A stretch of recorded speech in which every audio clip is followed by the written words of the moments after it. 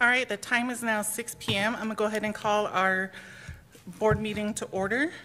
Roll call has been taken. We'll go ahead and stand for the Pledge of Allegiance.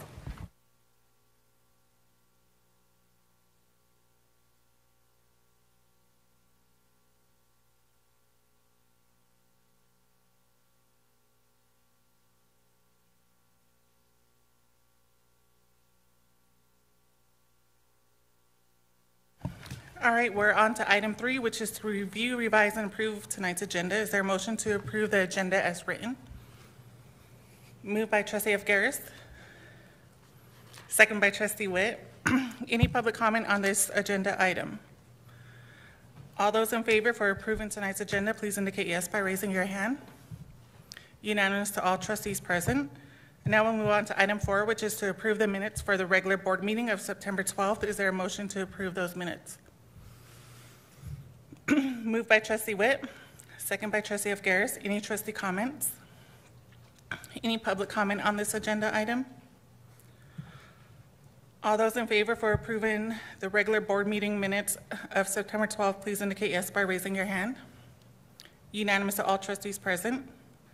And now we'll move on to item 5, which is public comment. The public comment portion of the meeting is set aside for the public to address the board as a body.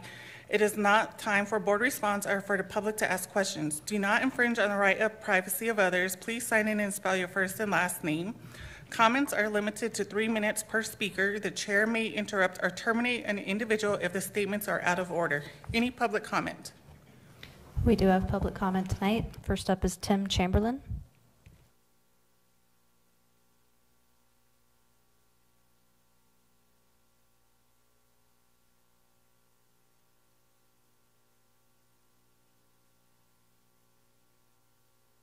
Turn your microphone on, just say and spell your name.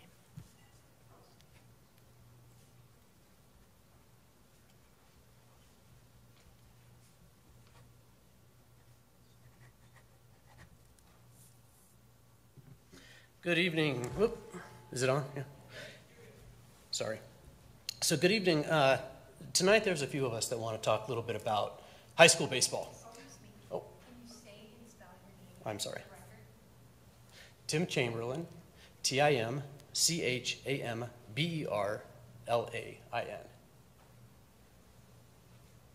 Good? Thank you. So tonight there's a couple of us that want to talk just a little bit about high school baseball. What I'd like to do is offer a little bit of context as it relates to youth baseball in Missoula.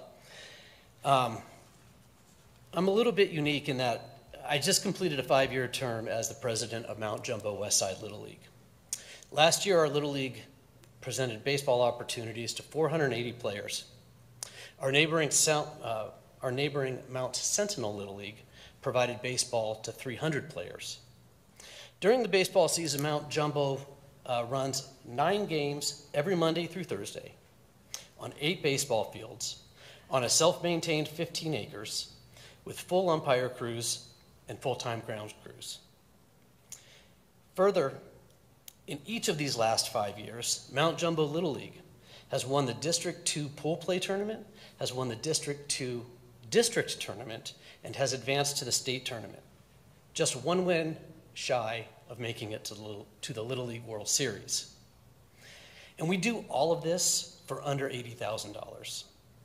Now, we've not been able to ascertain what the high school baseball committee came up with in terms of numbers, but certainly we can provide high school baseball to 15 to 45 players per school for a fraction of this. As in most communities, the love of baseball begins at the Little League level, often 4 or 5 years of age. But unlike other states, the journey for Montanans, the baseball journey for Montanans, ends at the age of 14 as there is no high school option. Teenagers are welcome to try out for an American Legion team, but really those teams are reserved for the very best of the very best players and for those who can afford the many thousands of dollars it costs to participate. As I stated in a letter addressed to the superintendent, all the principals, and all of the athletic directors on January 4th, 2022, our league and our community, we stand ready to help. Unfortunately, we have not received a single response to our offer of support.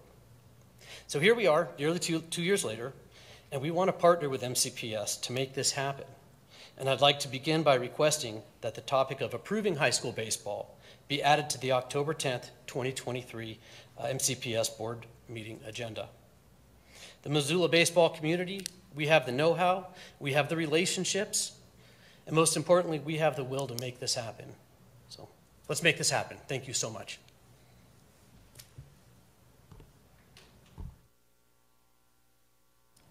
Our next public comment is from Missy McKilka.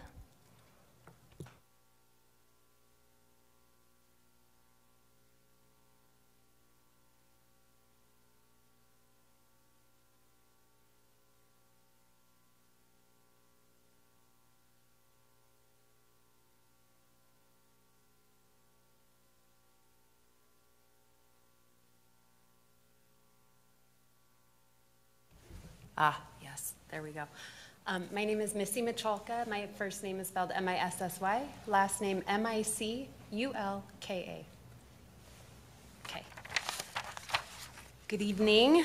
My name is Missy. Thank you for your service and countless unpaid and, dare I say, thankless hours and duty to Missoula County Public Schools. I would like to take a moment to express my hopes for the high school baseball program in Missoula. Myself and countless other parents would like to see it move forward as rapidly as possible. To that end, many of us parents have been asking our ADs and principals questions about baseball. We haven't gotten any answers except that it will begin next year, and unfortunately we've heard this for 2 years now. So we started doing our own research to understand what it will take to get players on the field.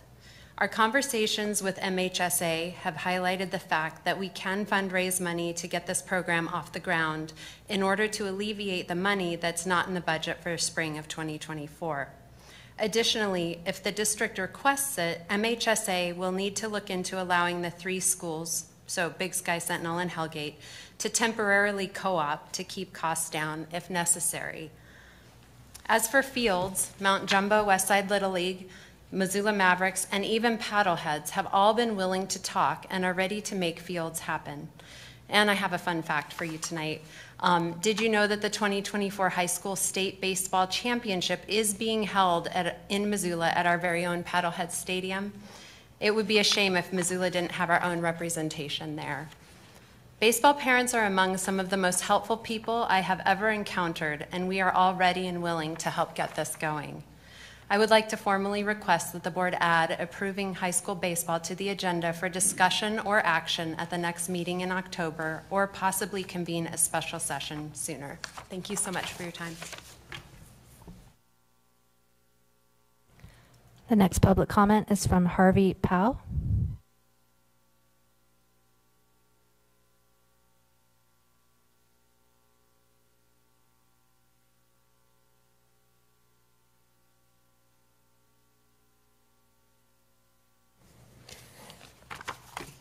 Good evening, this is on. Yep, so Harley Paugh, first name Harley, H-A-R-L-E-Y, last name Paugh, P-A-U-G-H.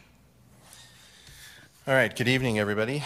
Again, my name is Harley, and I come in front of you tonight to give you 4 solid reasons why high school baseball should be a consideration for Big Sky, Sentinel, and Hellgate.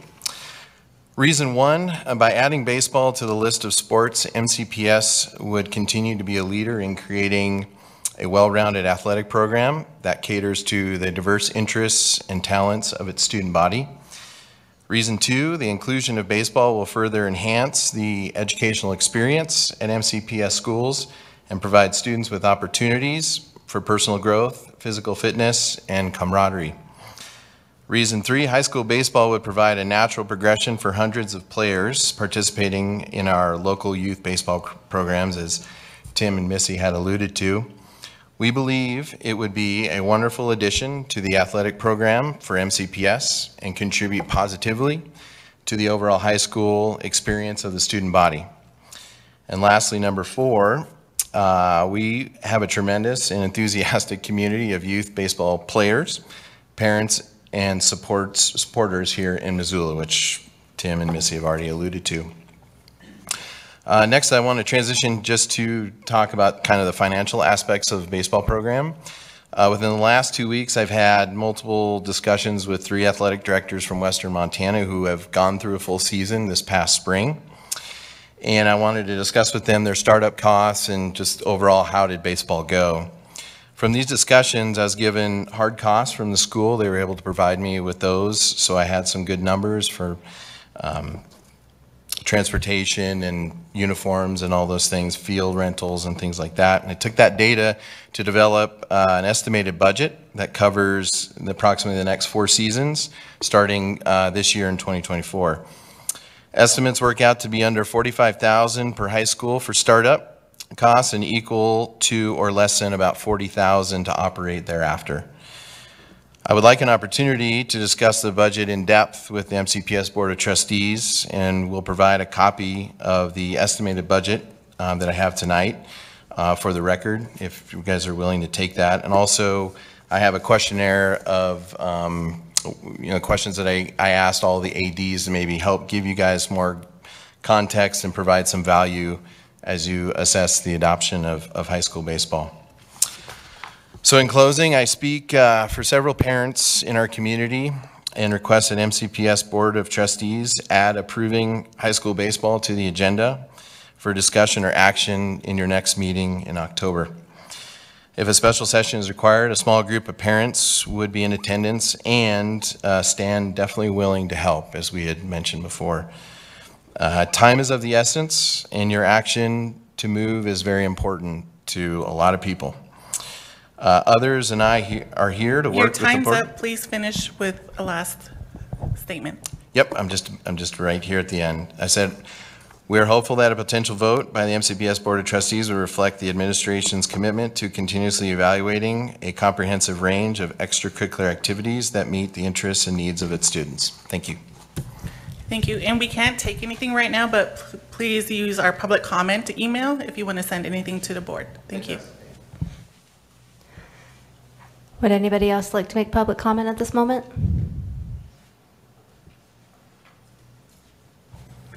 All right, so now we'll move on to item 5, which are reports and announcements. And first one up is there's no oral report for the Health Insurance Trust Fund. And then for item B are announcements from Superintendent Micah Hill. Over to you, Micah. Yeah, not a lot to report. Surprisingly, things are going really well within the school district right now, meeting with lots of different groups. But we have our October 2nd A and B count coming up pretty soon. So that'll be the first count that we use to calculate A and B for the school district for determining next year's budget. And so we're waiting to see where all the numbers shake out on that. And also just a quick happy birthday to Welina and Nancy. So happy birthday, both of you. Awesome, thank you. Now we'll move on to item 7, which is old business. First up is to approve second reading of policy revisions. And again, this is back over to you, Superintendent Hill. Yeah, so these were the first group of policies that we brought forward. Some of them I referred to as somewhat innocuous, dealing with some language changes around defining marijuana, different things like that.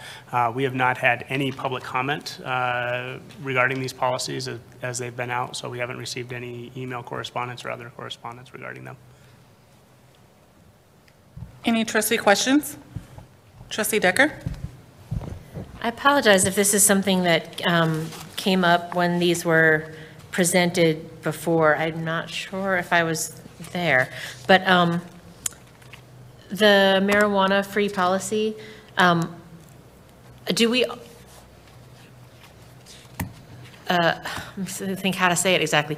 I mean, marijuana is used as a medicine for many, many, many conditions, including by, grandparents, parents, folks who might be coming to a school event for a variety of different reasons. And I'm just curious as to whether there's been any discussion about that.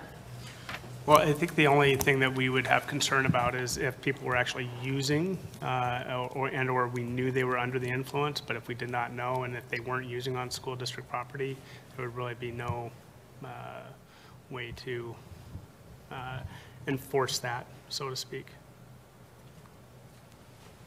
Any other trustee questions? Trustee Mercer?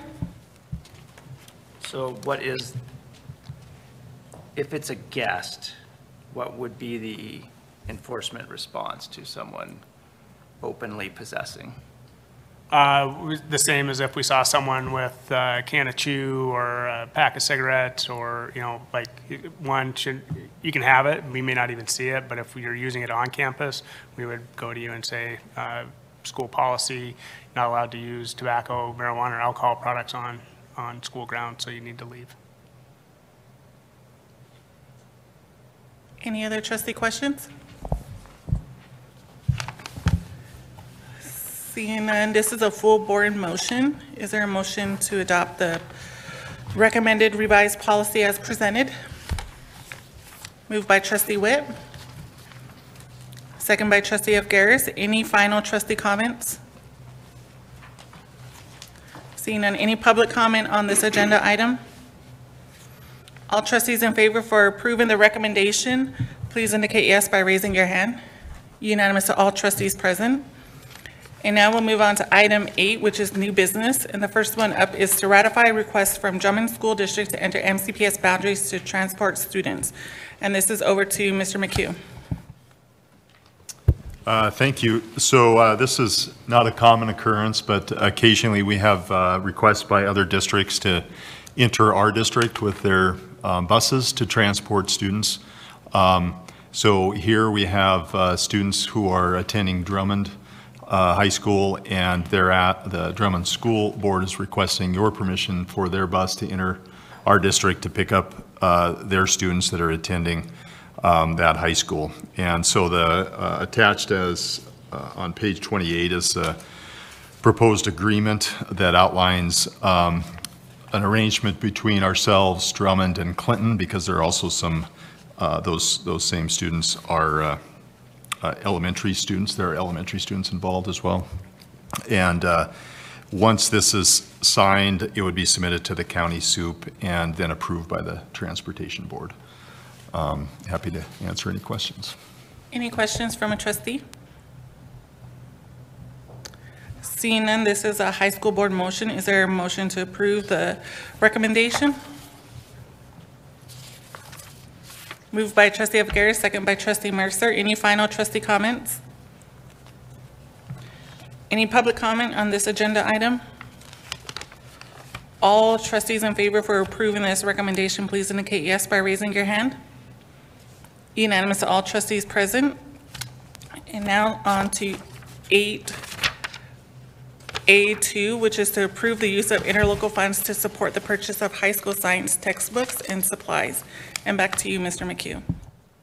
Thank you. So we're requesting board permission to use interlocal funds. These are the funds that we deposit into the multi-district agreement between the elementary and the high school. These funds, in this instance, would be used to purchase some materials for science in the high school. We haven't had many occasion to request board permission to use these funds. We've accumulated approximately $3 million that are now held in that account or in that fund. The end of each year, the general fund, to the extent there are resources available unexpended, we've been transferring those to the multi-district or to this interlocal agreement. So some of these funds associated with this purchase represent recent transfers into the interlocal through the high school district. And the timing didn't allow for the purchases to be made with year-end funds in the general fund. So this is a use of those funds as requested by the district to support some science adoptions at the 3 urban high schools. Any trustee questions? Trustee Decker? So over the time that I've been on the board, my understanding has been that mostly it has been the elementary district that has had additional funds available, and that the high schools were, for many years while I was on the board, kind of floated by a transfer to the high school budgets out of this interlocal agreement. And right now, we're in a time where the elementary enrollment is lower and the high school enrollment is higher. And we've been having discussions around our budget about the high school budget being in some ways, from some perspectives, maybe a healthier state than the elementary budget. And I'm surprised about two things. One, the amount of money that you just stated is in the interlocal currently is sort of surprising to me. And then two, that the high school that we would be in need on the high school side. So maybe can you, it seems like we're in a different situation than we maybe have been before. Sure, and part of it is, at this point in the year, we've allocated our budgets for staffing, our general fund budgets. So we don't know where we'll sit at the end of the year because it's so early in the year. When we've had budget savings, and you can see the availability of budget savings, then this is, a use within those allocated and approved budgets. And so part of this involves timing, I guess you would say, because it does relate back to some year-end funds that were available in the high school general fund that weren't expended from the general fund before we closed that general fund out. And the other point of, so in effect, you're using funds that were available in the high school budget during the budget year within the general fund to support an appropriate purpose within the general fund, appropriate educational expenditure. The funds, as you know, when we transfer those into the interlocal, and this has been over a period of time, and we'll do a recap when we, next month in terms of our year-end closeout, but the elementary, when it has identified support, sort of this interlocal support, it's really been on paper. So we've identified it as supporting the high school through interlocal. When we get to the end of the year, to the extent we don't need those funds, we haven't used those funds. So there hasn't been an actual transfer. It's existed within the budget that if the funds are needed, it'll support those expenditures. It is true that the interlocal is made up mostly of elementary funds. So most of the deposits that have been made over the past 5 years have been elementary, but not exclusively. And while you don't separately manage the elementary and the high school within this interlocal, we know what each district has contributed to the interlocal. And so this use doesn't exceed the available funds. And I'm sorry, I don't have the exact number, but I would say we're on a 1/3, 2/3 sort of breakdown of the $3 million. Trustee Mercer? Would publicly stating that breakdown violate any of the, is it important for the interlocal to be mingled, or can we have an accounting? Because I guess my experience, which is shorter than Trustee Deckard's, has been, it's been entirely one way. I guess I have an expectation that as we have our budget problems next year, that it's going to start flowing the other way. And I guess as long as everyone's clear about that, I guess, so my question is, can we have a direct accounting, or is that a problem? It's not a problem. We can absolutely do that. I think the reason is the intent of the statute is that two districts, which we are two separate legal districts, would share resources for a common purpose or common good. So the funds by statute become commingled, but the contributions are well known, so we know exactly where the funds came from. Trustee Vogel? The fact that the 3 urban high schools are the ones that are getting this puts a question in my head, and it's probably going to come out way meaner than I intended. But, yeah, does Sealy get a portion of this, or have they not even spoken up with a need? I mean, textbooks and supplies, it just seems a little unbalanced. Great question. And the request actually came through me to Pat, because there were promises made that the district would support the science electives at the high school after the last curriculum adoption. So we buy all these textbooks for biology or science, but then we have AP environmental science, and then we have Chem 2, or we have organic chemistry, and these are classes that are largely not supported when we do curriculum adoptions because they're kind of some minor one-offs. And so this was a request that came through the high schools, the 3 urban high schools last year, and there was no request, to my knowledge, it came from Sealy to need additional support in that way. But if there were, we would bring the same request forward and say, you know, we need to have some amount earmarked for that as well. Yeah, and when we were doing agenda setting, that's one of the questions I asked too, is why we have 4 high schools, why only 3? And so, but it did come down to their budgets and the amount of students we have at Sealy versus the 3 urban schools. But if you have a follow-up question, go for it. Is it also that maybe Sealy does not offer those other AP classes, stuff like that? They're a little bit more like restricted in what they can offer because of space and staffing? Yeah, they're limited just by student population and available FTE to student numbers. So, but if they were in need of beakers or whatever it is for just even regular science classes, we would want to support them through that as well. Any other, Trustee Decker?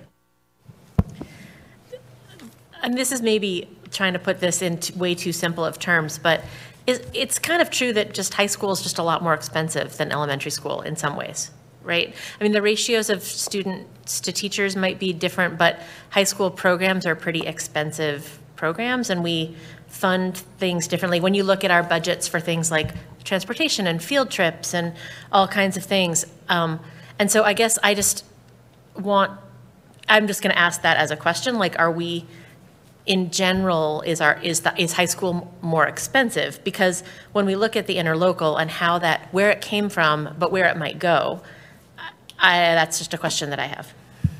It is more expensive, and I think the state recognizes that because the per A and B entitlement or per A and B payment under the school funding formula is higher for grades 8 through 12, and part of that is recognizing the cost. And so, yes, you're correct. But I think we've mentioned before in different contexts that the source of the funds that are in that interlocal do not go unrecognized or unnoticed by us. I mean, we certainly track that and also understand where the 2 different budgets are heading between the elementary and the high school based on enrollment. Any, Trustee Decker? I'm really sorry. Thank you for your indulgence of my need to chat all the time. I think the other reason why it's important is just for folks maybe to remember and acknowledge that when money is flowing from the elementary into the high school, Missoula City pays both of those taxes. We pay city and high school taxes when we live in the city of Missoula. And if you live in the county, you do not pay for the Missoula Elementary. And so taxes that are being paid by folks who live in the city are contributing toward we also pay for high school. But I guess I just want people to just know that that interlocal fund and the way that that has also extra supported the needs of high school is an example of that, the folks that live in that elementary district are kind of contributing in that way. I think that's true, and if I may, but I would be careful to frame it as funds flowing into the high school from the elementary, because that's really not what's happening. We have identified where that district could, the elementary district would help the high school district balance during those real flat years in the form of a budget set aside in the elementary that would theoretically cover costs in the high school if those expenditures, if necessary. And we never did get to the point where it was necessary, fortunately. So a transfer or an expenditure offset never really happened. Just appeared on the budget. Mm-hmm. Any other trustee questions? Seeing none, this is a high school board motion. Is there a motion? Moved by Trustee Decker, second by Trustee Afgaris. Any final trustee comments? Trustee Mercer. I might be persuaded otherwise, but in a couple years, the $3 million that Pat's done an amazing job of squirreling away is what is going to, I think, make the difference between crash or not. I think right now I tend to respect, at least to a large degree, what taxpayers put that in. And I would like to see an accounting, and I recognize what you're saying, that this is high school money they put in. When we start pulling out major amounts, I think it needs to bear a strong relation to who put it there, from my perspective. But I support this with the understanding that next year it's going to be the elementary school probably asking to keep their art teacher by pulling money out or something, you know. Any final trustee comments? Seeing none, any public comments on this agenda item? All trustees in favor for approving the recommendation, please indicate yes by raising your hand. Unanimous to all trustees present. And now we'll move on to B1, which is to approve renewal cooperative sponsorship between Big Sky High School and Loyola Sacred Heart High School for boys wrestling. And this is over to Assistant Superintendent Shattuck. Thank you. So Big Sky High School is requesting board approval for a renewal application for a cooperative sponsorship between Big Sky and Loyola for boys wrestling. This agreement is for 3 years, and it provides student athletes with more opportunity to participate. Any trustee questions? Seeing none, this is a high school motion. Is there a motion to approve the recommendation? Moved by trustee Ofgeris, second by Vice Chair Hobbins. Any final comments? Any public comment on this agenda item? All those in favor for approving the recommendation, please indicate yes by raising your hand. Unanimous to all trustees present. And now to 2, which is to approve the cooperative sponsorship between Big Sky High School and Loyola Sacred Heart High School for girls wrestling. Back to you, Assistant Superintendent Shattuck. Nothing new other than it's for girls wrestling. Any trustee questions? Seeing none, this is a high school motion. Is there a motion? Moved by trustee Ofgeris, second by Vice Chair Hobbins. Any final trustee comments? I have a comment. I'm glad we're able to do this with Loyola Sacred Heart and that we have this agreement with our schools. And so it's a good community partnership. Any public comment on this agenda item? All those in favor for approving the recommendation, please indicate yes by raising your hand. Unanimous to all trustees present. And now we'll go on to topic 3, which is to approve enrollments for the early kindergarten program. And this is to Assistant Superintendent, I can never say Gimona. Gimona's fine. Gimona. Yep, thanks. How do you say it? Gimona. That's Gimona. good. Yep, thank you. This mirrors the approval request of last week. This is students that just didn't get added in time that have enrolled since the last deadline. So it's the same process as last week. Any trustee comments? Trustee Mercer. I ask this most every time, but so this is capped by they had to meet certain testing or income requirement? Like, what is the restriction on this number not being much bigger? Well, yeah, that's a great question. So you have guidance from the state. These are special circumstances. So these students have to meet one of 4 criteria to be accepted into EK. Then it's based on the numbers in which we can provide by seats. So in the past, we had 45 students that were at Jefferson, but we've since been able to disperse those out into 3 title schools. So we have, the state allows you to have up to 20 students that can be in EK. We discussed between 15 and 18 at each title school. Right now we're at 15, 16, and 14, and then we have 29 that are at Jefferson. So it's just based on an allocated number from the state, which we could have, and then we've gone back and forth about what is based on size, need, fit in each title school. We have not gone over 20. Trustee Mercer. When you say allocated, you mean allocated, we get a set number per school? It comes down to accreditation. They'll give you a set number of seats for those, and we can't go over those. So it's the set of 20 can be the most that we can have in a classroom. You can, but that's provided with the grant that we have with the university. We have the funds for 3 schools right now within that grant. And then as we go, we could look at adding additional. The hope would be to have one in each building long-term in each of our K-5 buildings. But right now, our grant allows us to have it at 3 sites. Can I add just a little bit to that?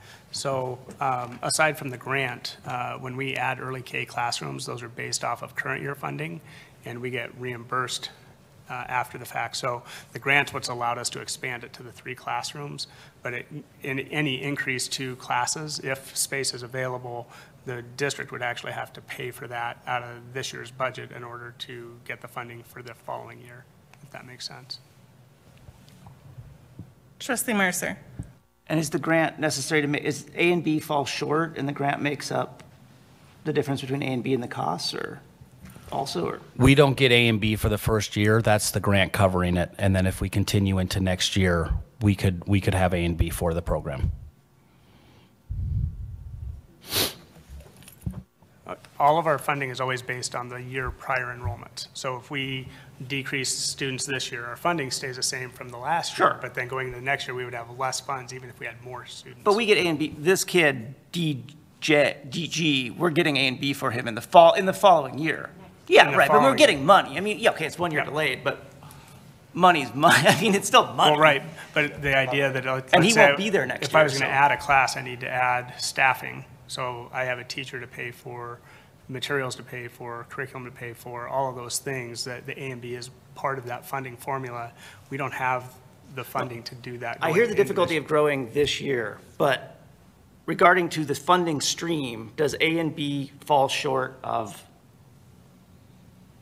what it costs per kid? Complicated question, but generally speaking, if you were to say the average A and B for an elementary student is $5,000 and you have 15 kids, you do the math on that, roughly, pays for itself in terms of moving forward into the following year. Any other trustee questions? This is an elementary motion. Is there a motion to approve the recommendation? Moved by Trustee Efgaris, second by Vice Chair Hobbins. Any final trustee comments? Any public comment on this agenda item? All elementary trustees in favor for approving the recommendation, please indicate yes by raising your hand. Unanimous to all trustees present. And now we'll move on to item 4, which is to approve policy revisions and new policies for first reading. And this is over to you. Superintendent. All right. Sorry, I have Vinny again, so I'm like, wait, Vinny, do you want this? Yep, we're going to kick it over to Vinny now. All right, so coming before you tonight are some new policies that we haven't reviewed, but the first on the list is policy 2132, which is one that we reviewed at the last meeting, but we wanted to get some clarification on a few things and would like to provide some of that. Reached back out to legal counsel regarding some of the questions that came up during the discussion. One of the questions was in and around the use of parental rights being not including guardians, and the response to that was that the lack of the use of the word guardian is intentional because guardians only have rights afforded to them by the courts or by law, and fundamental rights are something that are protected through Constitution. And so that was the reason for the exclusion. So it's not a fair statement to say parents and guardians have fundamental rights. Only parents have fundamental rights. Guardians have rights that are afforded to them through the law or the courts. The other part of that, when we talked about it in the, in accordance with common law, state and federal law, that was meant to be not in spite of the law. It's limiting language. And what they said particularly about that is that, let's see, got to find my highlights here. Such rights are only recognized in accordance with the law, not in spite of the law. So that was part of the discussion about, the statement at the very beginning of it. And they're very committed to this is the statement that needs to be in the policy.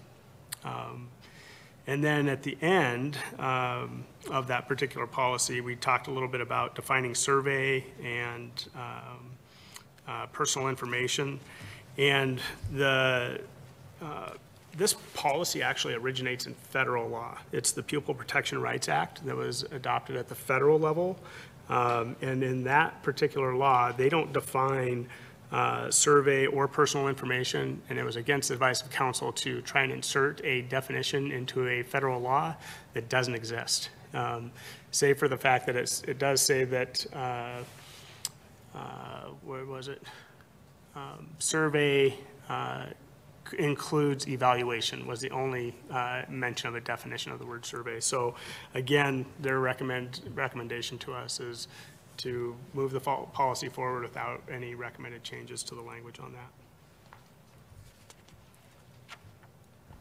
So any questions? We'll go through them one by one like we did the last one.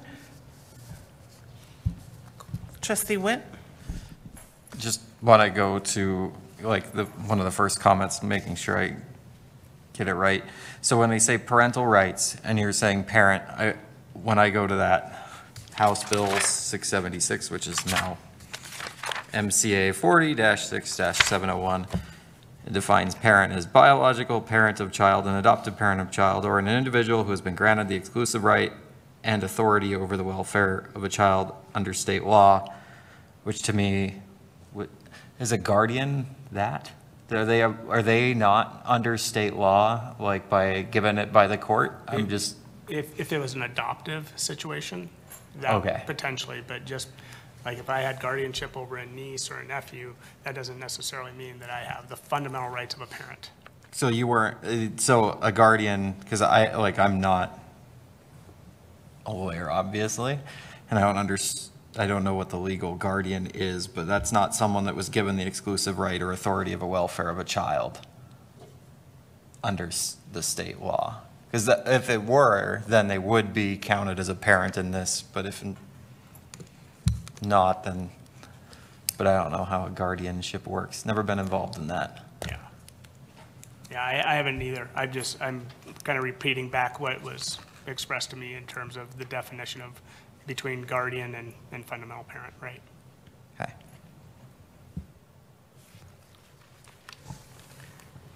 Trustee Mercer? So then it's our council's understanding of the main first sentence, that it's really saying all fundamental rights of the parents, fundamental parental rights are exclusively reserved. You could effectively say in accordance with the common law, that it's the reservation that's in accordance with common law, constitution, whatever. Okay, if that's how we're understanding it, that. Yeah, the reference to fundamental rights is a reference to the level of constitutional protection that is granted to that particular right. Fundamental rights are those given the highest level of protection against governmental action or interference. A fundamental right can only be subject to governmental action or interference that is narrowly tailored to the compelling state interest. Right, and so then sort of narrowly tailored substantial interest test is what the second half of the sentence is, the in accordance part. Yes. Okay. So I have grammar problems with that, but I understand if that's how we're going to interpret that, that's cool. To the guardian thing, I mean, it's down below. There's like parental consent is required for students under do the blah, blah, blah. I mean, there we're going to take a guardian, right? That's going to count as parental consent. Fine. And if we don't want to define survey because no one else wants to define survey, I'm good with that. So the thing on the next page, personal information, for this section only, so it's the middle of 38, you're saying that the section is everything below the italic collecting, that's a section, not this whole policy. This policy is not a section. Right. It's just that little bit of the policy. Okay. Any other trustee questions, comments?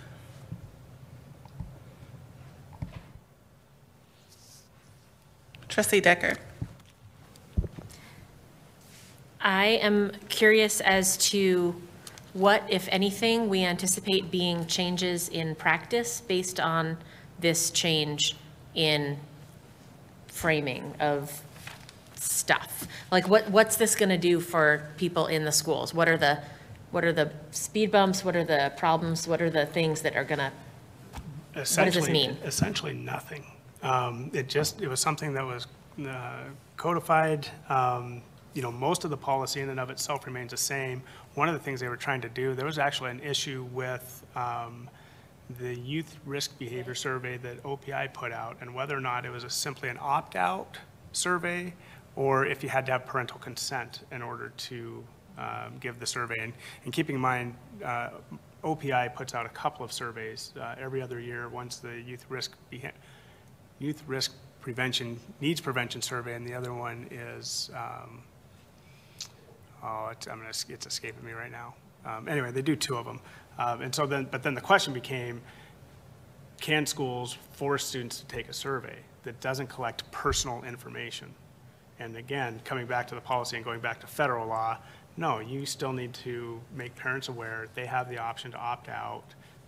And again, an assurance from the district or whomever it may be that we're not collecting personally identifiable information from students.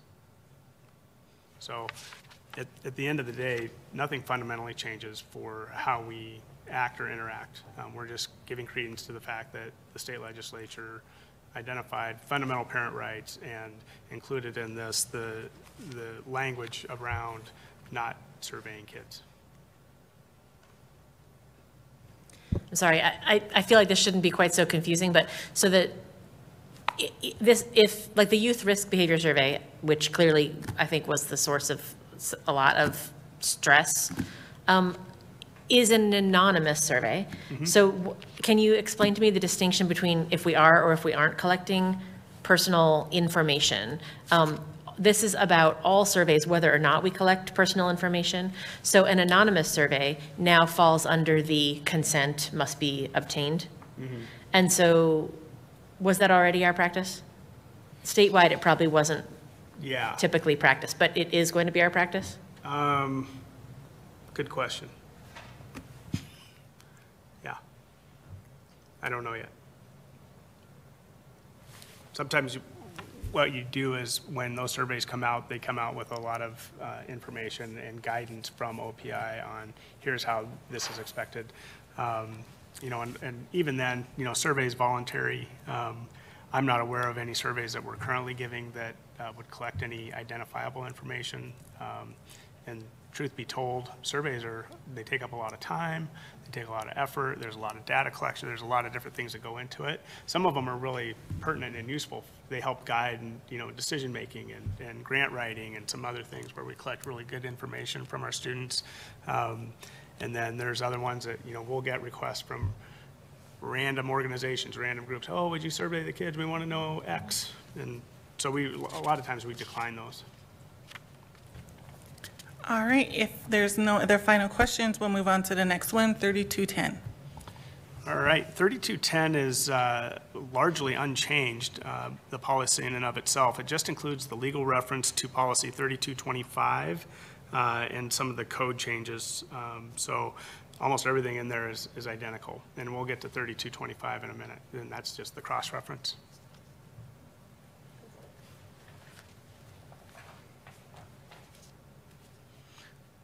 No questions on that. We'll just go ahead and move on to 3225.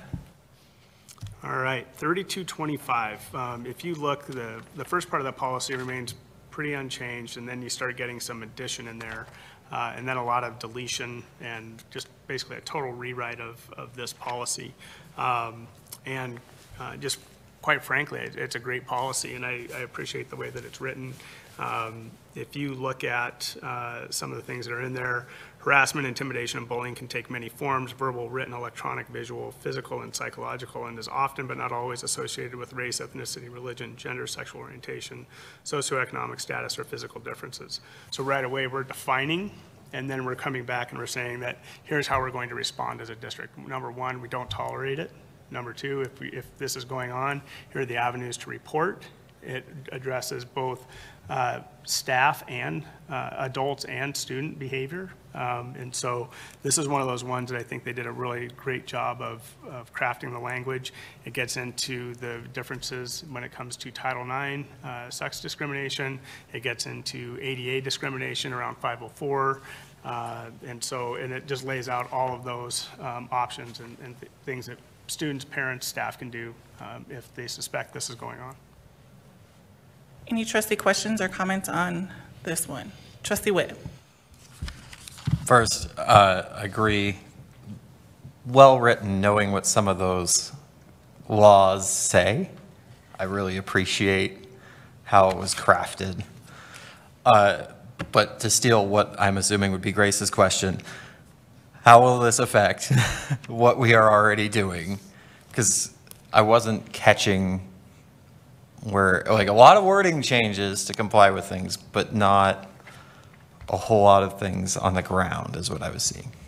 Yeah, I think a couple of different things have happened. Title IX has changed substantially in terms of how it's being handled or how a district or any organization really has to process it. It really turns a school district into a court where certain rights are afforded. You can't, take disciplinary action against a kid who is alleged to have committed something, and so we get some different interpretations and different guidance coming out of the Department of Ed, Office of Civil Rights, different things. So it's trying to kind of coalesce some of that and make sure that the language is really clear. And I think as different cases come up and different things are tried in the courts, they're seeing more and more ways to try and tighten up this language. Generally speaking, though, this policy doesn't significantly change the way that we're going to operate or how things have happened or been dealt with in the past. But there are certain procedural safeguards and different things that have to be in place that we have to follow and honor. Trustee Mercer? Two questions. Top of 44, complaints will be kept confidential to the extent possible given the needs of the investigate. How does that interact with sort of parental rights to know? If there's an allegation by a student, do their parents get told, or can their parents inquire? If there's an allegation against a student, do their parents know? Yeah, well, for sure. I mean, I think anytime anything can result in discipline, parents need to be notified, and that's the responsibility of our administration to do that. When it comes to especially Title IX and the way that the current guidance is put out there, there really is no right to privacy. You start collecting information, you start taking notes, and the offending party or the alleged offending party is privy to all of that information. They get to know what your interviews were, all of that, and goes the other way as well, so that the reporting party also, everybody has kind of this equal opportunity to defend themselves in the eyes of that particular law. So it's a really interesting process to be engaged in. Especially if it's student to student, it could be staff to student, staff to staff. It's complicated. So are you saying then that confidential really means here not public? It's going to be disclosed quite liberally to all the sort of involved parties, right? Yeah. It does mean it's not public. Okay. Right. Where some things are confidential, like we would never discuss what consequences someone has received or anything like that. We still have to live within the rules of FERPA and protect the student's confidentiality in that regard as far as an educational record. But there are other things that, even if I didn't disclose to a parent that student A did something to student B would be able to tell their parent it was student A.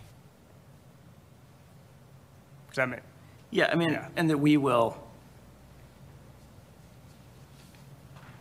if something's alleged to have happened to someone at school, we will tell their parent. Yes. Yes, okay. So my second point is on now page 45, you're talking about, there's this kind of regardless of the reason repeated a couple times, that bullying is blah, blah, regardless of the reason. I like that. I think that's super clear and powerful. Back on page 42, the first bolded thing about no person including, and then it says, based on provisions of applicable local, state, federal law and regulations that prohibit discrimination.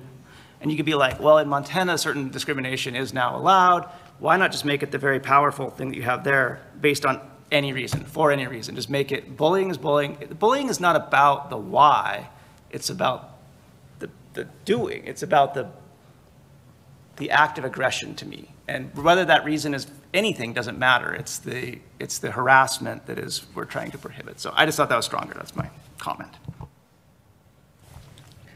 Trustee Decker?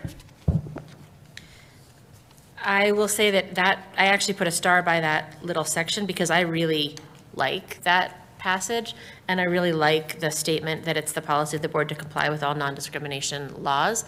I think that some of the actions that we are trying to respond to now put us in a difficult position of understanding what we may be asked to do around, perceived or real conflicts between new laws and existing discrimination laws at various levels. And so this statement makes it very clear that where we stand on discrimination and what that looks like, while saying that bullying, hazing, and intimidation are often very related to the very statuses that are about discrimination too. I think it's important to say that in our bullying policy, because actions that are related to a person's identity and status often do rise to the level of bullying and can be identified as such because of that. So I really liked the framing of this. I thought this took a lot of work. It's a much clearer policy, like throughout. It's much more consistent. And I also think it's stronger, and I like that section, although I see what you're saying. Any other trustee questions or comments? Trustee Mercer. I do like the final sentence, it's policy to comply with all non-discriminations. I guess my concern is just that there is certain discrimination that is now allowed under state law.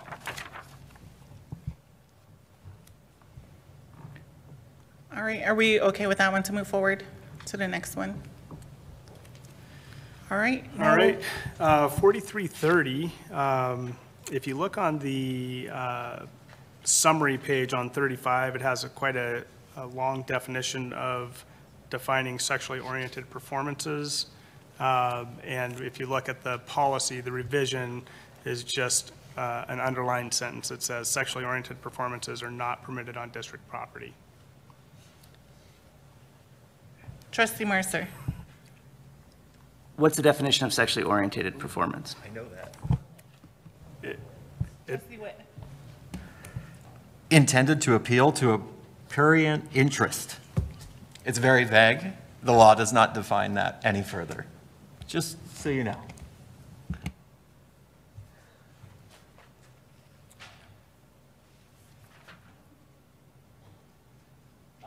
So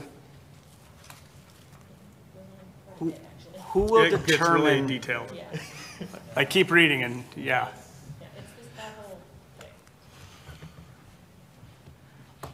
I guess I'm thinking of speech and debate, I'm thinking of drama, and I'm thinking of who's going to decide what is a sexually oriented performance. So let me ask that question. Who decides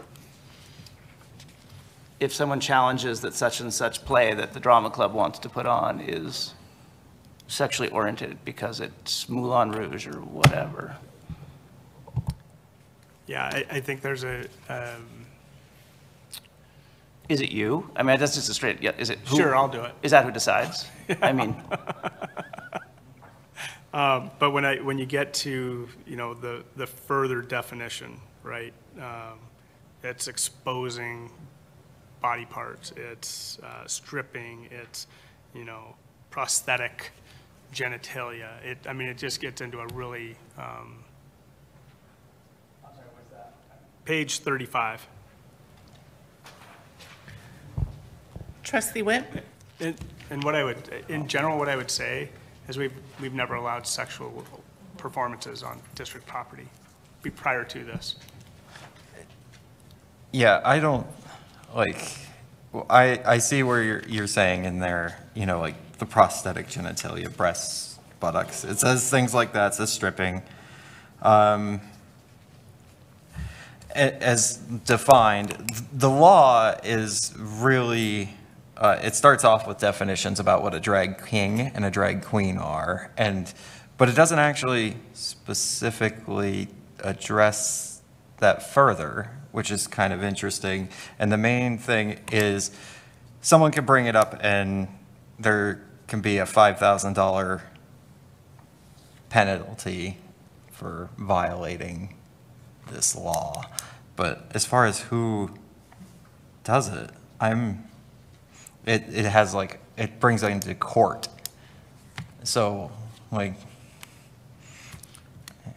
yeah, I don't know where this truly ends up. Yeah, and I think part of it, when you go back to the policy itself, it's a use of school facilities. And so if someone said, hey, we want to come and use, the Sentinel Auditorium to put on a sexually oriented performance, we have a policy that says, sorry, we can't allow you to do that.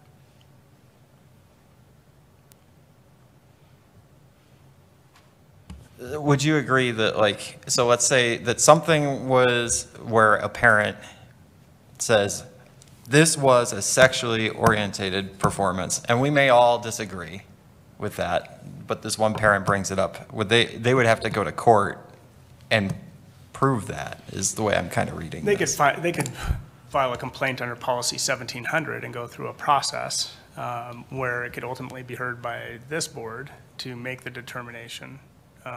But if the administration determines that it's not, then it's not. Keeping in mind that we also have Senate Bill 99 from the previous legislative session, which says we have to give 48-hour notice and annual notice of anything that might be sexualized. And then people have the opportunity to opt out. Trustee Decker? I appreciate the simplicity with which this is added to the use of community facilities placement. I mean, I think, I don't even know if we're on comments or questions or what, but I just feel like I have to say that we are being asked to do this in response to a bill that it was explicitly about drag shows, specifically and explicitly to create a chilling effect on an art form that is practiced by the LGBTQ community. That's what this is for, and it is I am very, it's unfortunate that we even have to have this conversation in this way, and I appreciate the needle that is being attempted to be threaded by finding a way that is true to this community and continues to support and uplift the LGBTQ community at a really difficult time when when something that is empowering to folks, drag, is being used in such an inflammatory way. And I hope that folks who, clearly hundreds of people are watching this right now or whatever, but I really hope that people understand that queer kids matter in our community, and that we support you, and that we support your culture and your art. And that this is not a problem that has existed in this district, and it is not this is a solution in search of a problem in this district.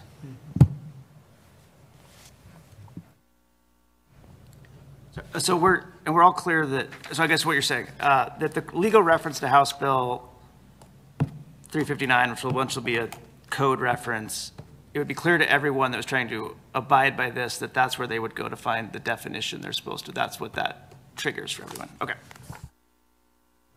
All right. Any other final comments or questions for 4330? Seeing none, so we'll move on to the next one. 8301, I think, is the one we're on. This one got a pretty significant overhaul, which I think it was probably past due. The last adoption of this was 2015.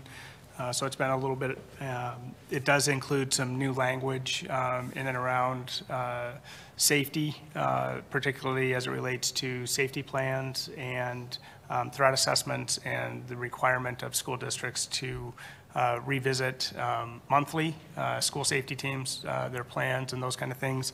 I think it was maybe day 5, I was handed this 100-page employee safety program book, and it had my name on it already. I'm like, I didn't write this. But if you would like to know anything about lifting procedures and bloodborne pathogens, all that stuff, we certainly build that plan as a general governing safety plan for all employees. But then also Tyler and Assistant Superintendent Jamona spend quite a bit of time developing safety plans for our schools. We have threat assessments. We have all of the things. They were already in place even before this policy revision happened, but it does reference several times in here the district safety plan. Just want to assure the board that we have those and that they're in operation. We have monthly safety meetings. We do tabletop exercises. We do a lot of things along those lines to continue to improve safety. Questions or comments on 8301? Trustee Mercer? So middle 49, superintendent's authorized to close the schools. Is there another policy somewhere that defines the superintendent to include someone else if you're away?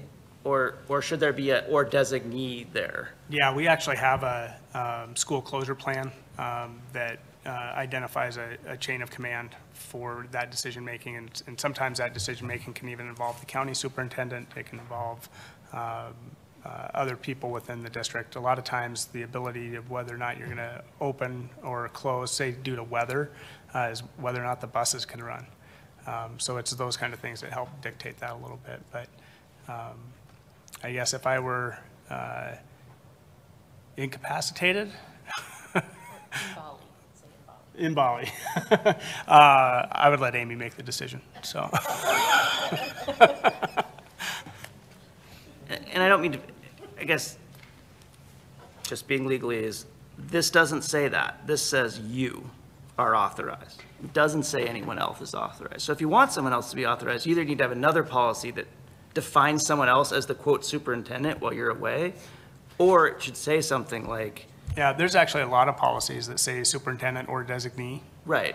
So that would be my suggestion, or designee. Yeah. Because it doesn't have that. It would just make it Yeah, if super we want to clear, add but- that, or we can put it into a handbook or somewhere else too, but ultimately, someone has to make the decision. So we could do designate. I'm not complaining. I'm just legalese writing. These other ones don't matter because these are things in advance and, you do that in advance. But this one's an emergency, and I think a designee should be able to do it.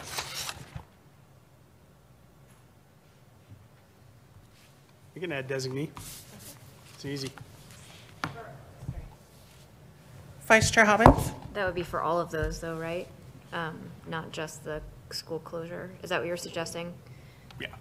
Well, I mean, the other one, I don't think it would hurt, but the other ones are more like, she'll take reasonable measures. I mean, those seem more perspective, right? Things he's doing all the time. Whereas the closure is right now, this moment, yay or nay. Yeah. Okay. Any other questions or comments? All right, now we'll move on to 1650. This capture anyone's attention? Charter schools. So this is actually pretty good timing that we're reviewing this and contemplating. This would be a brand new policy that we're adopting for the very first time. The Board of Public Ed just put out the application and all the requirements for school board publicly controlled charter schools. And there was actually some questions going around about, is MCPS going to apply? And I would say that in the next month or so, the board could be seeing some applications for charter schools from the administration for MCPS. So schools like our online academy can now have charter school status, and we can receive additional funding for them. You could potentially have any number, but this policy is one that kind of puts it together. Looking at it, it's an interesting, the way it's written is pretty interesting because it says the Board of Trustees may submit an application to the Board of Public Ed, but it also says an individual or entity that is not affiliated with the district may request that the board create a school or program within the district.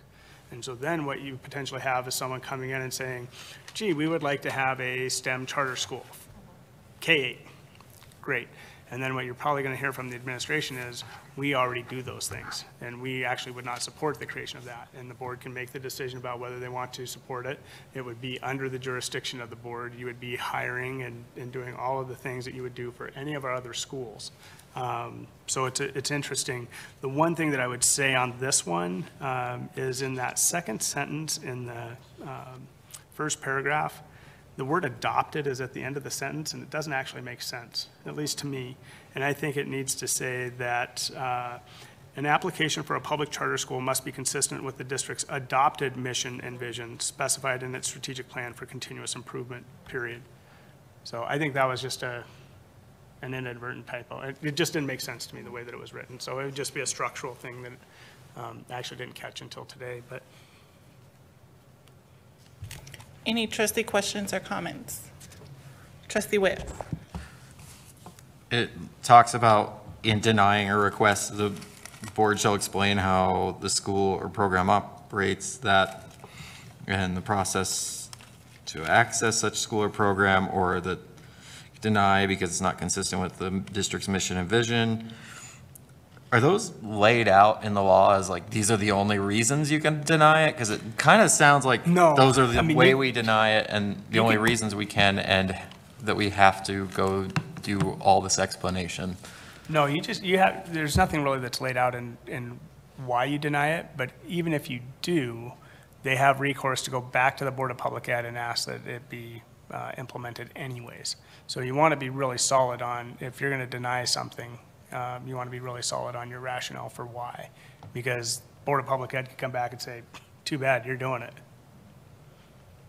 Trustee Mercer. We're doing it, or they can do it under the Board of Public Ed. Okay, but they couldn't force us to take one that we didn't want, or could they? I mean, it would be in our area, blah, blah, blah, but it wouldn't be under our. I think it is under this board. I watched one of the OPI community talks, and even in there, they couldn't fully tell us if it would be us as a school board or a school board they elect, the charter school. There was no concrete, and this was it's recorded if you go to OPI Parent Resources. Yeah. And there, in that, they couldn't even tell us what was what. Yeah, so there were two charter school bills. This is one that MTSBA and that we actually supported. I'm not opposed to MCPS having a charter school. Let's talk about it. Let's see what we could come up with. Can we afford to do it? Can we find the staffing? Do we have the enrollments? There's some stipulations as to the maximum number of students. Initially, it's a 5-year status, and then you have to reapply. Board of Public Ed is the one that makes all the decisions. The application is pretty lengthy. There's like 24 questions. You have to answer them. You have to be able to demonstrate, why there's the need, et cetera. The other charter school bill is actually enjoined right now. There's an injunction on constitutional reasons, which we were very supportive of. Montana Quality Education Coalition, of which I'm a member, I'm a board member. We basically sued the state and said, yep, this isn't okay. So it was enjoined, and looks like it'll have a really tough uphill battle. Interestingly enough, though, some public schools and former principals have joined with the state in support of that other charter school bill. But that is one that has no rules. So every rule, every standard, every policy we adopt, none of that applies to that other type of charter school, but they get all the public funding for it. So that's part of what's in our craw, so to speak, about that particular bill. Yeah. So what you're referencing, Melina, is absolutely right. That would be a board that would be elected by, the way that bill was written, it's a board elected by the parents of that charter school. Trustee Mercer? So in the middle paragraph, it just says anyone can make a request, and if they do, we at a minimum have to have a committee established to deal with that. But you were saying they have to, per OPI or whatever, they have to do a lengthy application. I wonder if it would be, maybe won't ever be a problem, but I'm a little bit hesitant to allow an open-ended thing that would encumber this board to mandated respond to it versus, is there any requirement that it has to be on the full application, or is there any initial screening? Is there anything before they can just trigger us having to respond to it, and maybe it won't be abused? Do they have to can we say they got to fill out the required pursuant on an application? You know? Yeah, I would guess so. This is all really new to me, to Montana in general. The application that came out today, I've glanced through it. I haven't given it a full read, but the interesting thing is the looming deadline of November 1st.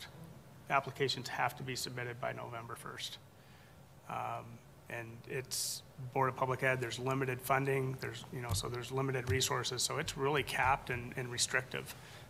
But I know that Billings, Helena, Bozeman, and Great Falls right now are all planning to submit applications for one or more charter schools in their district. I didn't want to be left out. Actually, there have been some great ideas that have been brought forward about it, so, no. Any other trustee questions or comments? Yep, trustee Decker? It's maybe a request. I mean, charter schools are, the very phrase is kind of fraught and complex, and people have heard about charter schools from a variety of different sources and probably have really different levels of information about what we're even talking about, and it's brand new. So maybe I would make a request that if it's possible, we've talked about the idea of doing like some 5 p.m. work sessions or learning sessions or things like that. I feel like, especially if this is something that our board is going to be asked to take action on in a short order, we might want to get ourselves pretty well up to speed on what the topics and issues might be around it so that we can make as informed of a decision as we can. Yeah, I'd be very open to that. We'd love to be able to put on some sort of a presentation and just a work study so that we're clearly defining what it is not, and then how that could look at MCPS going forward. Would that be something you would want to do sooner than later, like for October 10th? Depending on our agenda. Amy, clear your calendar.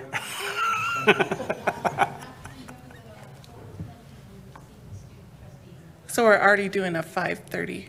Oh, we're taking our pictures? So that would, Get your haircut.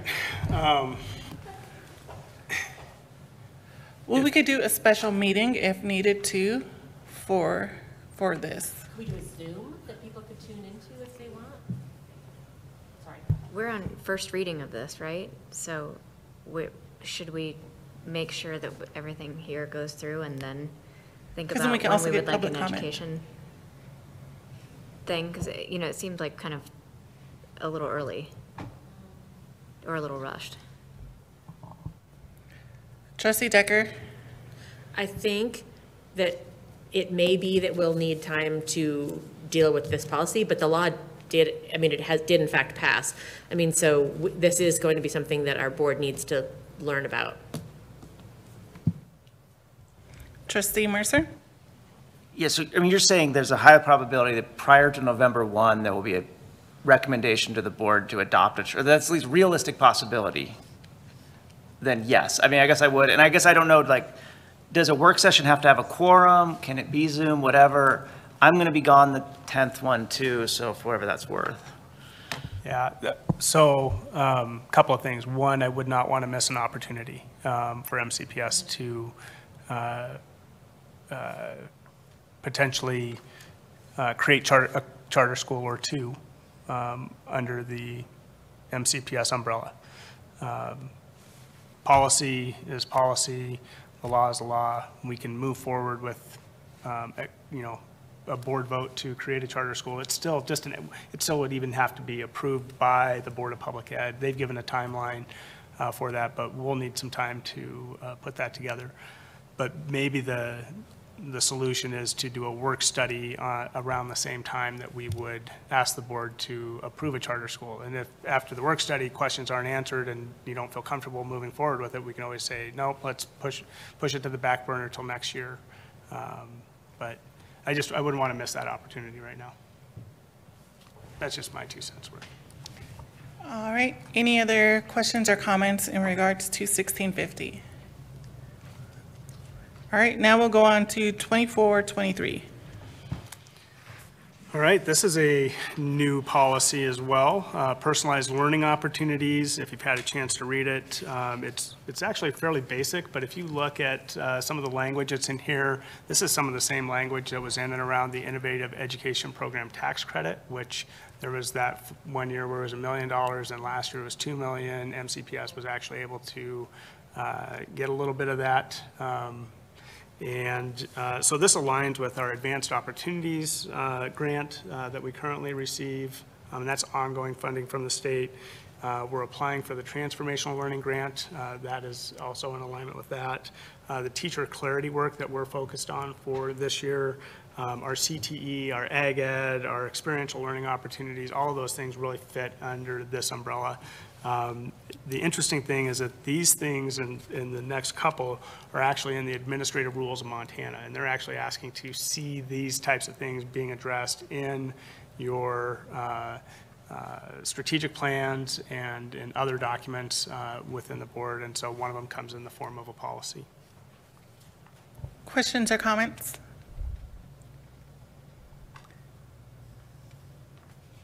All right, seeing none, so now we'll move on to the next, 2332. All right, 2332 is really the result of a Supreme Court case that just was recently litigated, and it was Kennedy versus Bremerton School. Basically, a coach was praying at the end of a football game. He was asked not to, under the belief that there's a separation of church and state as previously defined by the Supreme Court. Eventually, this coach was fired, and they brought suit against the school district, made it all the way to the Supreme Court, and the Supreme Court said it's not a separation, but rather a balance of church and state. And what the argument was this coach was praying after the game. No one was compelled to pray with him. No one was compelled to do anything. It was just his expression. And the court said, you know, gosh, can he use his cell phone during that time?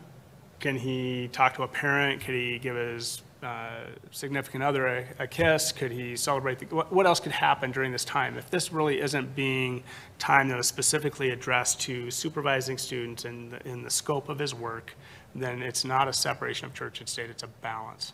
And so the way that the policy is really being written, you know, it doesn't fundamentally change anything that we're currently doing. As far as a school district, all the things remain the same. We're not asking clergy to come in and, you know, give a prayer before graduation ceremony. We can't compel, nor can we deny, nor can we suppress, nor can we encourage. And again, this is for any religion. It's not just for Christianity. So it just goes on to kind of further define, you know, what does religion look like in the curriculum? What about religious clubs? All of those various components. Please say why it says optional. The optional is because, well, with any policy, the board, you know, doesn't have to. You recognize that there's a law, there is a Supreme Court case that addressed this specific issue. And so being proactive as a board and being able to say, here's where we land on this, is probably the reason that it's optional. Any trustee questions or comments? Trustee Witt? Definitely understand the environment and to why this is coming up. And yeah, I generally agree with being proactive, but I wanted to point out there a few things in here I really appreciated, which were like, in the second paragraph, does the right to engage in voluntary prayer does not include the right to have a captive audience listen or to harass other students. And I really enjoy the captive audience thing and saying like, yeah, you can do these things. You're allowed to do them, but you cannot do it with that captive audience. So I just really appreciate that there's that wording in there so that we're not getting people that are entrapped, because this is Missoula. We're diverse for Montana, not overly diverse, but diverse for Montana, and we have people of various religions, and yeah, I like that we're not trapping anyone in there. So like overall, I think if we're gonna have a policy, this for the most part seems to be pretty well written. Wait for what the lawyer next to me has to say with wording changes. But overall, I like the way it's done, so to make sure that everyone has their rights, and that includes the right to not be present for it. Any other trustee questions or comments? Trustee Mercer. I guess I like the capita too, and I guess encourage, discourage, and I guess I would say that the debate and the question or the case you posed to me is, what is the pressure imposed by that team environment of that school team to participate in that particular? If the coach is presenting some particular amount of prayer, it takes a certain amount of courage to walk out on the coach, even though you're free to go, but that's still just, so I hope we use those captive audience sort of things. Things need to be truly voluntary. I guess that's all I'm saying. Trustee Decker. I'm going to betray some ignorance and lack of deep knowledge here, but I have a question about wanting to make sure that this policy couldn't be used to prevent Native American cultural practices at the beginning of events in ways that align with our desire to acknowledge the land that we operate and live on here in the Missoula Valley, and in ways that sort of center the experience of Native people, which is something that we need to do a lot better job at a lot of the time. So I'm just wanting to make sure that Native cultural practices, which I believe to often be religious and spiritual in nature as well, are that we're not inadvertently stepping on those in some way. And we have a policy on that too in MCPS. Thank you. About what you just authorized. Yeah. Being able to do that. Thank you. I don't know the number though, but we do have a policy. All right, any other questions or comments on 2332? All right, so now we'll move on to 4700. Yep, so 4700 is a result of a change in the administrative rules of Montana that specify that we have to have a family and community engagement policy. And so here it is before you. I think it's actually really well written. And if anything, it actually embodies what we strive for at MCPS. So I would love more parents to be involved. So is this part of where we had that brief introduction in the handbooks of the schools where we're telling parents, communicate to the board X, Y, and Z? Because that's not in all of our MCPS handbooks, just FYI. Okay. Lewis and Clark does not have that in there, and there's a couple other. I'm a parent of Lewis and Clark, so that's why I know that. But any other trustee questions or comments? Trustee Mercer. I'll make one snarky comment that to me this would advocate for going back to having parent-teacher conferences in the spring in middle school.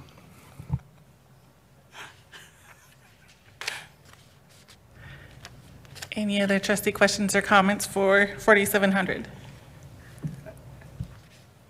Trustee Mercer, I'm not sure I understood were you advocating for more parent-teacher conferences at the middle school? We had a scheduling error 2 years ago, and we needed to make up time, so we canceled them, and now we've continued to cancel them. For spring middle school? Spring middle school does not have parent-teacher. And I personally missed them. I took a note. I got it. All right. Seeing no other questions or comments, we'll move on to 5015. Yep, and 1515, again, as a result of ARM, it ties back to the student policy 3225 that we just looked at, but the 5,000 series policies are reserved for personnel. So this, again, governs all of those bullying, harassment, intimidation, those definitions and reporting requirements that we have to have. So another policy we're supportive of. Any trustee questions or comments? Seeing none. So this is a full board motion, Is there a trustee that approves a recommendation of posting these for the first reading? Moved by trustee Decker. Second by trustee Efgaris. Any final comments? Seeing none, any public comment on this agenda item? Seeing none, all those in favor for approving the recommendation for first reading, please indicate yes by raising your hand. Unanimous to all trustees present. And now we'll move on to item 9, which is the vacant trustee seat update. And just an announcement that the vacant trustee seat has been advertised in the Missoulian, posted on social media, and posted on each school's website. Candidates must live within the Lola, Woodman, or DeSmet boundaries and must be a registered voter. Individuals interested in applying may submit their letter, which must include their full name, physical address, contact information, why they are interested in serving, attest that they are a registered voter, and answer 2 questions posted on the district website. They must have their materials turned in by 4:30 Wednesday, October 4th, 2023. Any questions or comments from a trustee on that? Anything from the superintendent or clerk on that? No? All right. Oh, trustee Efgaris? What's our time that we have again before we? 60 days. 60 days. So if we're not seeing good applicants in 30, should we up our marketing in some way to get it out there? Because obviously, the last time we did this and it went to the county superintendent, they blasted out there even harder than we did, and we actually got applicants. So I guess my question is, should we revisit this a little closer in a period of time and then be a little bit more aggressive in how we're marketing? I would say yes. We'll keep an eye on applications coming in as the deadline approaches. If we need to do more, we'll start putting more out there. All right, any other trustee questions or comments in regards to the trustee vacant seat? Trustee Decker? I wonder, I guess, if the superintendents of those districts are aware and maybe could put it in their school communications. Trustee Mercer? Because it would be interesting, the way we have people that are bridging our elementary and high school, it would be, I think, awesome to have, that's about double the time commitment, but it'd be awesome to have someone from a elementary board in that place. Is there one? We have had that, sorry. Trustee Decker? I'm the worst, I'm sorry. We have had a person who held both seats. I don't know how she did it. She was an elementary trustee and then came here to the high school board. But there may be someone in that community, say someone whose student just graduated and they've still got a 5th grader, but now they're also got a high schooler, and so, that kind of thing. Any other trustee comments or questions? Seeing none, the time is now 7:33 and we are adjourned. Thank you, everyone.